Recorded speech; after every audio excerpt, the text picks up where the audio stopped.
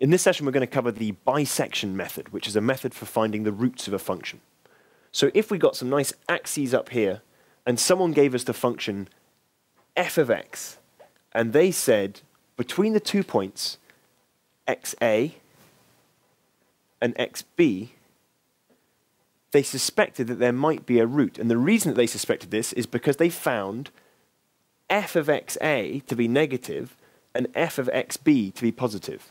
Now, that doesn't guarantee that you've got a root between them, but it's a good clue that there might be. We might guess that the function was something like this, okay? And therefore, what we're trying to look for is this root here. So the bisection method is one of a whole host of possible methods you could use to find this root, and they vary in complexity and efficiency. The bisection method is possibly one of the conceptually simplest methods available, and as the name suggests, what you're doing is just picking a domain and bisecting it, so you're cutting it in half every time, and you keep trying to narrow down the domain in which your root could be. So at the start of the method, what you do is you pick xa and xb such that they've got opposite sign, doesn't matter which order, positive, negative, or negative, positive, and you evaluate the function f of xa to find this point's value, and f of xb to find the value up here. And then once you've got those pieces of information, you begin this 4-step method. So the steps are, number 1, find the midpoint between xa and xb, which is just going to be xa plus xb, divided by 2. Okay, simple enough. So that will give you our first new approximation, which we can call x1. Obviously, the next time through, this is an iterative process, so we repeat it. The next time through, we'll call it x2. So in general, we're going to call this point xn. Okay? The second step, once we've found that midpoint, is to evaluate f of xn. What is the value of our function at our new bisected point? Okay?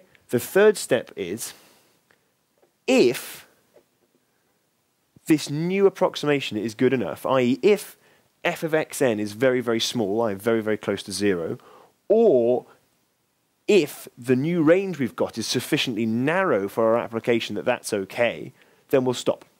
So if good enough, stop. Stop. Okay? And the fourth step, and this is the sort of slightly clever bit, is you have to then say, I've got 3 points. I've got xa, I've got xb, and somewhere between the two, I've got x1.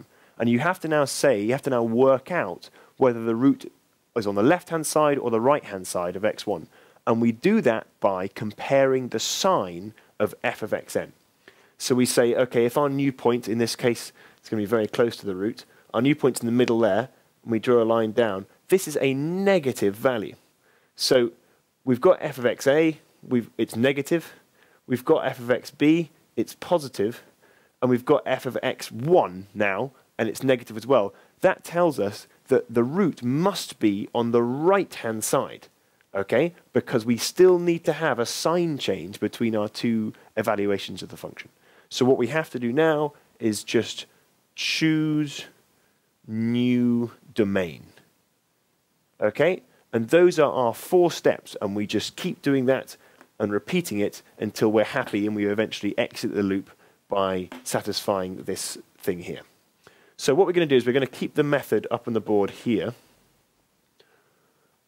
and we're going to work through an example. So the example we're going to look at is a simple polynomial f of x, our function, equals minus 3x cubed plus 7x squared, and then we've got plus 2x minus 4, plus 2x minus 4, and the question is going to give us our 2 initial guesses. So the ends of our domain are going to be that xa equals 0.5 and xb equals 1.5.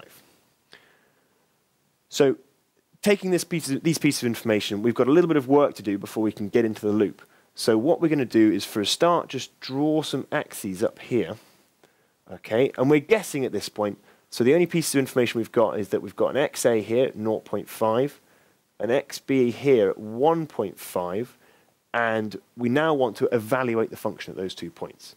So what we do is we just chuck it into the function. So f of xa equals, so we put 0.5 in wherever we've got an x, and that gives us a value of minus 1.625. Okay, and f of xb gives us a value of, we're expecting it to be positive, otherwise there wouldn't be a root there probably, is 4.625. 4.625.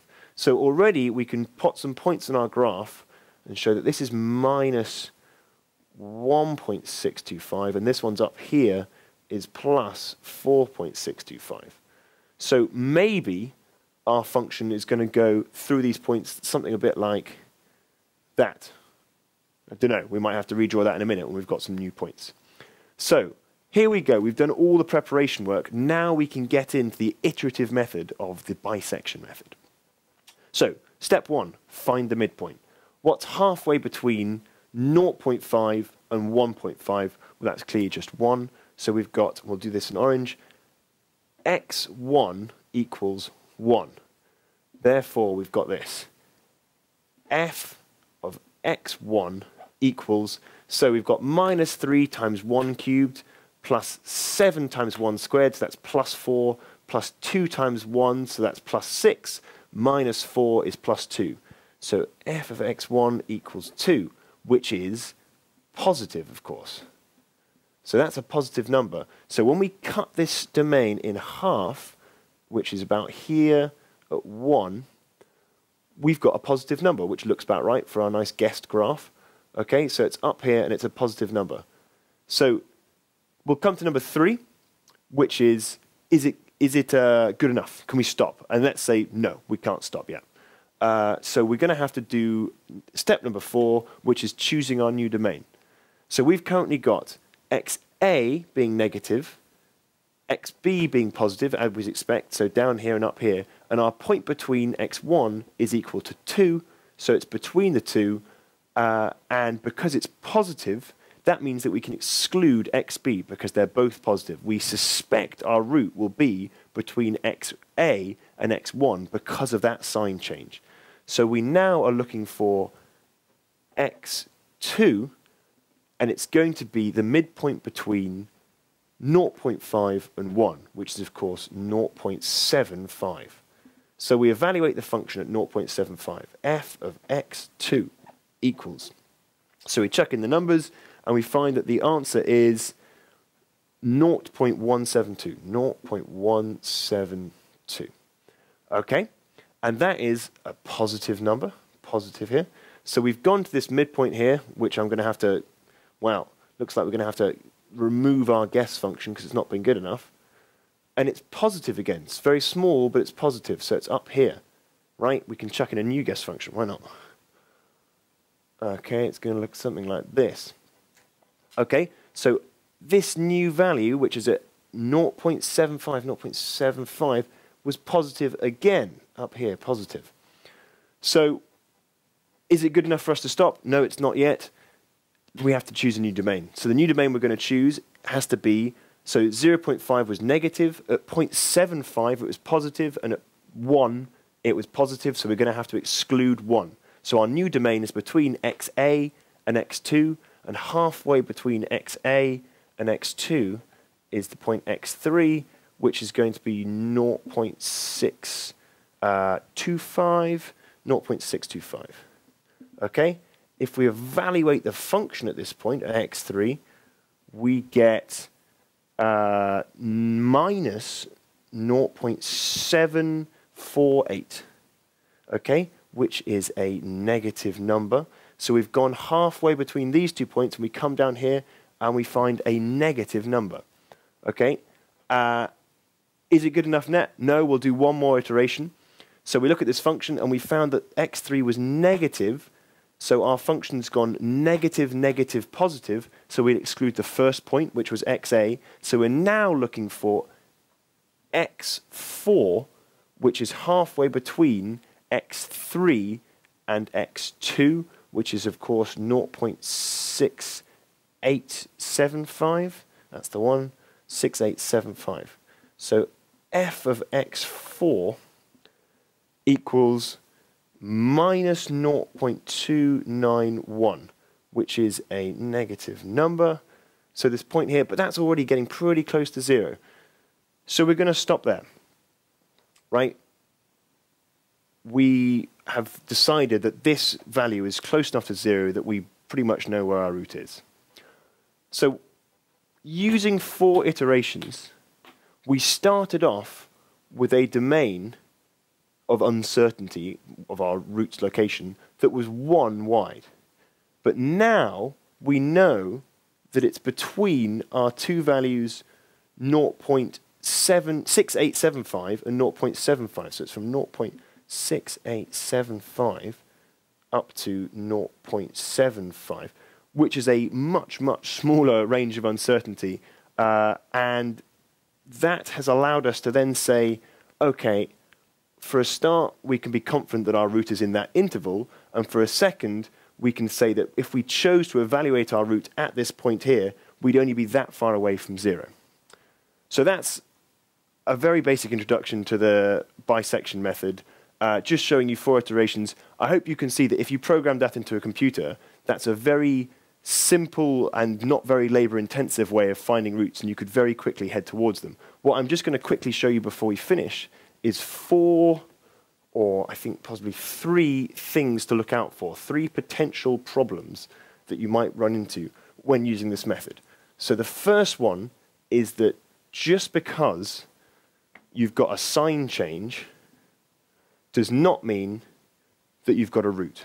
Okay, so if we imagine the function f of x equals 1 over x,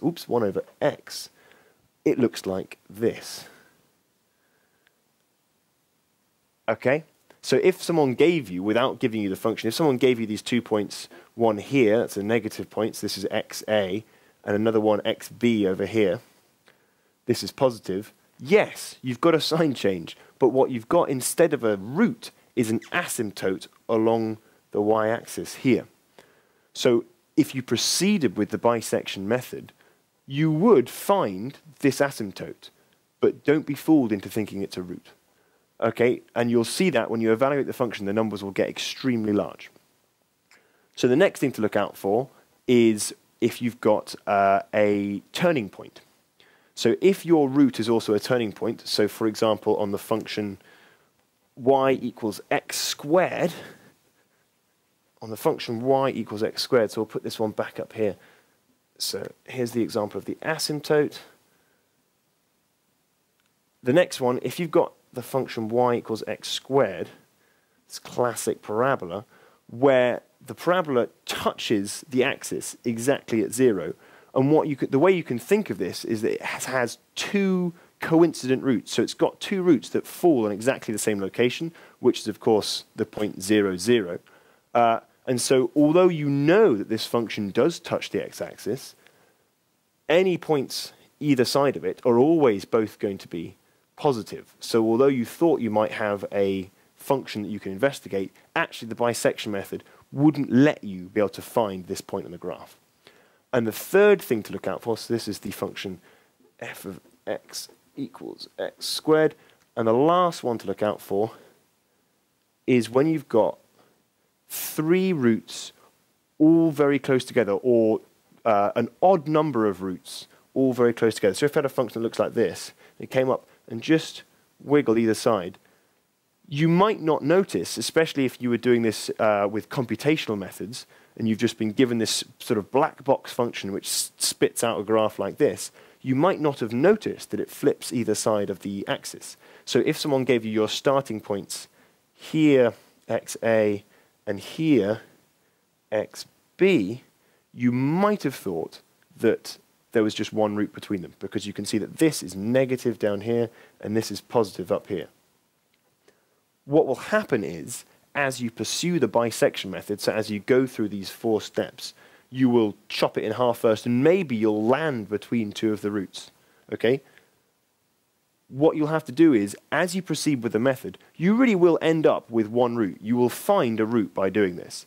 But you might still have 2 others next to it that you haven't seen, or an even number of others next to it that you haven't been able to spot.